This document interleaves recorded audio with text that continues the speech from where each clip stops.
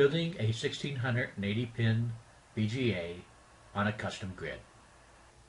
The custom grid map is supplied in a separate CSV file.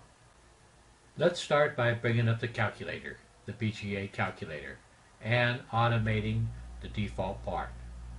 Going to the Component Dimension tab, I will enter the dimensioning information, 41 pins on the side, 0.07 pin pitch, a ball size of 0.4, A and B, 27, with no fiducials.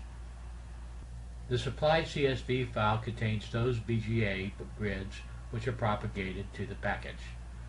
We will start the process by selecting all of the BGA grids and toggling the BGA grids to not propagated.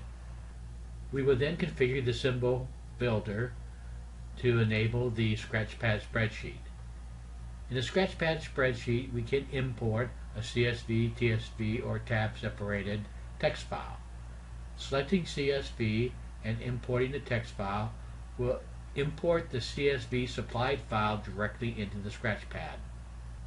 Selecting the column tag commands, we will tag the individual columns, giving them very specific meaning, such as pin number, X origin of the BGA grid, and Y origin. And we will tag the vacant column with the tag hidden. The next step is to remove the header information and fill the hidden with the code for visibility, in this case visible, which will propagate the pins in the BGA map. Under Tools, select the Scale Units function. Clicking on the column and scaling it from 1/100th millimeter to millimeters, the units which we will be using during the PCB package automation. Configure both windows with the BGA map in the lower right corner and annotate the spreadsheet containing the XY coordinate pairs and propagating the visibility code to the BGA map.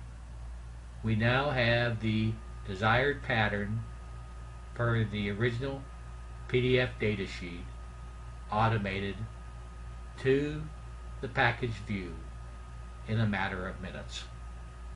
We're now ready to export the PCB package footprint to the desired target system.